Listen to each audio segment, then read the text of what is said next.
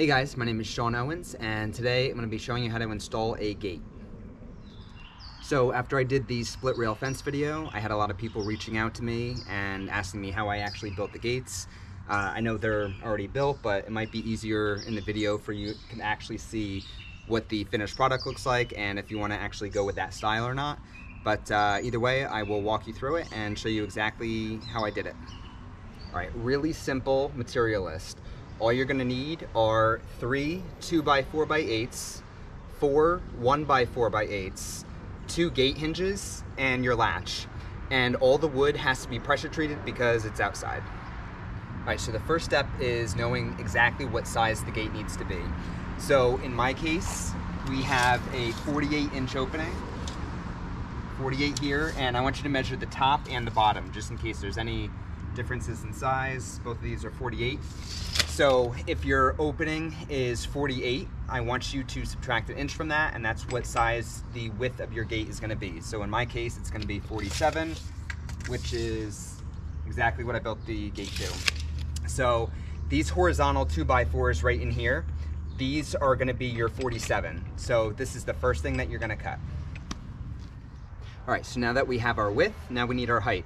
So with this specific design, I always like the end pickets to be flush with the top of the post.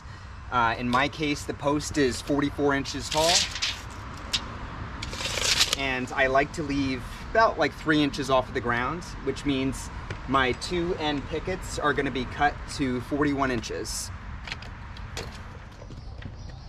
All right, so now that we have all our sizes here, what we're going to do is start laying everything out. So before I mentioned, your horizontal 2x4s are going to be 47 inches to fit the space. Your pickets are going to be 41 inches. You got that right here. Now, what you want to do now is lay this down on a flat surface. You have your 2 horizontal 2x4s here. And this is all, personal preference. This is the style. You can, alter these sizes, but if you want to make exactly what I did, you measure down 3 inches. Take your speed square, draw a line over, and I want you to nail your end pickets onto the horizontal 2x4s. And I did 3 inches here and about 2 inches right in here. And once you do that, it'll form an actual square. So that is going to be the base of your gate. All right, so the next part could be a little tricky with the math, but here's what we're looking at. So we have our 2 end pickets and our horizontal 2x4s, and we want to know the spacing for these middle pickets. So what you want to do, measure the distance in between the 2 end pickets. So we have 40 inches, and we have 1, 2, 3, 4, 5, 6. So we have 6 pickets at 3.5 inches each. 6 times 3.5 is 21. So if you compact all these together, you're going to have 21 inches of material.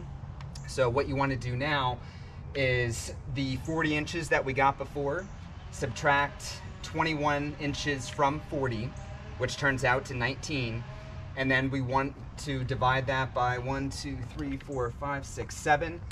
So 19 divided by 7 comes out to 2 11/16, and that is exactly what we got here. It's a little bit less than 2 3/4. So what I want you to do is lay out the spacing on the horizontal 2x4s of where your middle pickets are actually going to go. All right, now that you have your layout drawn out exactly where your middle pickets are going to go, I want you to decide if you're going to do kind of like this arch gate or if you want to go straight across. If it's straight across, pretty self-explanatory, just cut them all the same. What I did here is I went up, I think it was 1.5 inches. Yeah. So I went up 1.5 inches each one. So this is going to be 1.5 inches taller than this one. So you keep going up. The 2 middle ones, I actually like doing the same exact size so it doesn't look like it comes to like a little point. It's just like a little more gradual.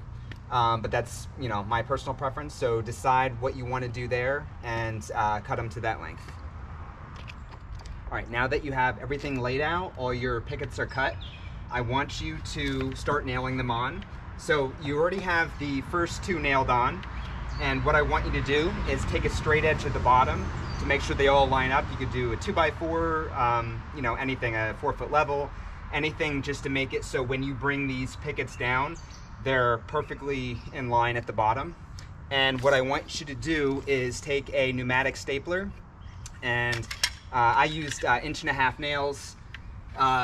These are 3/4 inch pickets, and then 1.5 inch 2x4, so you don't have to worry about it coming through the other side.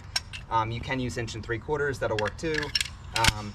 But what you want to do is, I don't know if you can see from the video here, what I did on each picket, I did 4 staples here, 4 staples here, same thing on the bottom. So nail all those on. So pretty much what you're looking at, you're gonna have this exact setup minus the cross beams here, which I'm gonna show you in the next step. All right, so the next step is to add in these cross pieces. So what you should be looking at now is you have your 2 horizontal 2x4s, all your pickets are nailed on, so everything's good to go. What I want you to do is lay the gate down this way with the 2x4s facing up. And I want you to take your 2x4 that you have now, and I want you to lay it across the gate just like this. Obviously this is just a little scrap, but it's just to show you that what you want to do, you want to make a mark right here and right here on your scrap piece. So what I would do right there, take your speed square, transfer it to the front. So you have that mark and that mark. So you have right here and here. What I want to do now is I want you to cut that angle right here. So when that slips up, it's going to go right up tight to there. And then what I want you to do is pre-drill a 3.5 inch deck mate. So after it's all cut and in, this actually lays flat on the pickets just like this. And I want you to pre-drill the deck mate. The deck mate's going to go right up through here. And same thing on the bottom. Pre-drill and run the deck mate in. All right, so after you screw this first cross piece in, next step is to put this second one in. It's the same exact concept on the top and the bottom, but the only difference is as you lay this out, I want you to do your marks here, at the top and at the bottom, and also you're gonna do 2 extra cuts here. So you're gonna mark right here, right in here, and then there and there, right where it intersects with this other 2x4. And I want you to cut that piece in. And another tip, what I want you to do, when you have that full 2x4 laying down, I want you to trace lines exactly where it crosses. So after you cut the small little pieces, you know exactly where they go and where they're supposed to line up when they run across. All right, so last step to actually building the gate itself is to throw a staple wherever you see the cross beam intersect with one of the pickets. And I want you to do 4. So you got 2, 4, 6, 8, and just go right down the line on both cross beams, and just double check, make sure you have enough staples in your original horizontal 2x4s. All right, so now it's time to actually install the gate. I mentioned earlier that we're gonna leave the gate about 3 inches up off the ground, and our end pickets are gonna be flush with the top of the post. So what I want you to do is grab a couple 2x4 scraps, shims, anything just to kind of bring that gate up. And I also mentioned earlier that there's gonna be a 1/2 inch gap on each side, enough room to make sure that the gate itself doesn't rub against the 4x4 posts on each end. So once you set it down, you throw a level right on the top horizontal 2x4, make sure you're happy with everything, make sure the spacing is good. Then I want you to take the gate hinge, center it with the 2x4 right in here, and I want you to pre-drill every hole here and throw your screws in. Do that on the top and the bottom. And once that's all set, check the swing, make sure you're happy with that, and then we're gonna install the latch, and that's it. So the last step is installing the latch. One really important thing to note here is make sure this section, when you close the gate, that it lands right in the middle here.